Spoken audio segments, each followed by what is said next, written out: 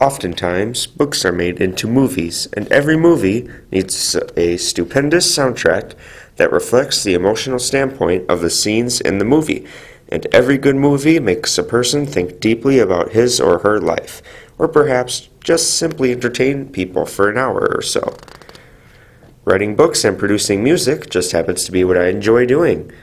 And as I work on a book or a track I am making, I work the emotions I feel, or even others' feelings, into the project I am working on. I think emotion is everything when it comes to a movie or a song. And if you choose me, I'm that much closer to turning this from hobby to a career. And even if it doesn't turn into a career for me, producing music and writing novels is something I would love to continue doing deep into my lifetime.